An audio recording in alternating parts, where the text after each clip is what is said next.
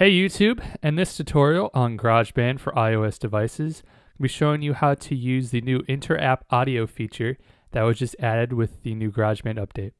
It's very similar to Audio Bus if you've ever used that application. Basically what it does is it allows you to bring audio into Garageband from other audio applications. I'm going to get started using it by adding an instrument. And they added a new icon from within the instrument selection menu here. You can also access it from the sampler, audio recorder, and guitar amp instruments. But I'm going to start off by selecting this new icon here. And this will show you what apps you currently have installed that are compatible with inter-app audio. So right now I currently just have Alchemy Accordion, and for effects I have the amplitude guitar effects.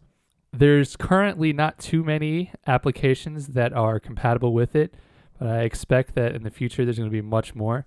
So I'm going to be trying to keep my website updated with the currently compatible apps. So check there to see which applications are currently compatible. So I'm going to start off by adding the accordion instrument. And you may notice down at the bottom here, there is a set of buttons here that control GarageBand.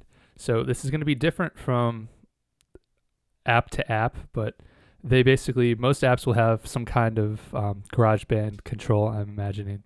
So at the left here, this will bring the recording back to the beginning.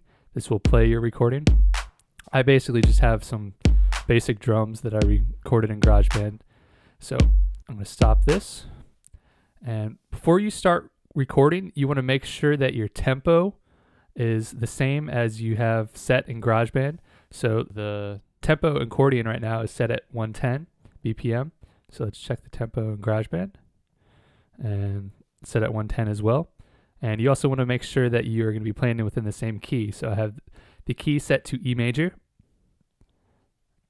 And in accordion, I have it set to an E blues scale, which wouldn't necessarily go with E major, but it'll be all right for demonstrating. So I'm going to go ahead and start recording. So I'm going to bring it back to the beginning here and tap on record. And you're going to get a 4-beat metronome intro before it actually starts recording.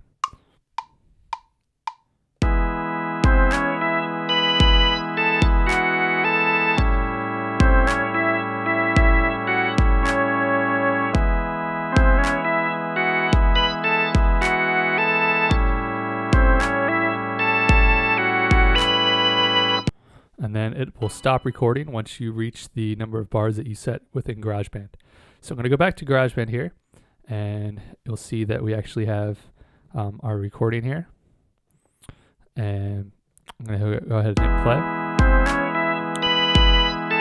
So it looks like it got recorded all right. So I'm going to stop this. So you can access the inter-app audio from within the audio recorder instrument menu, which is accessed by tapping on this icon on the top left corner here. And then you'll see it says inter-app audio here. So you can select which instrument you want to use, as well as which effect you want to use. So I'm going to load up the amplitude effect. And now when we go back to accordion, you can hear that it's now running through the amplitude effect. So let's go back to GarageBand. So that's going to conclude this tutorial on how to use the new inter-app audio. In the next couple tutorials, I'm going to be showing you how to use Audio Bus, as well as how to use the sampler, and I'll be showing you how to pull audio in from other apps using the sampler and Audio Bus, as well as inter-app audio. So stay tuned for that.